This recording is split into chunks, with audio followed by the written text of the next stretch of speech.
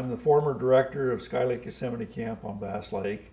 I was involved with the camp for over 40 years and sold the camp in 1994 when my son decided it was too much work, and so I put it on the market and surprised myself and a lot of other people.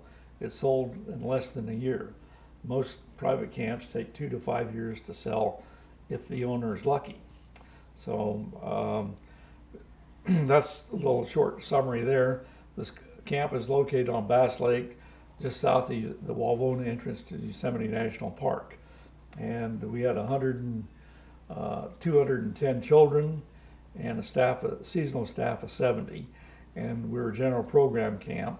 And my idea behind that was for children to come and then discover interests rather than book themselves into something that might not appeal to them.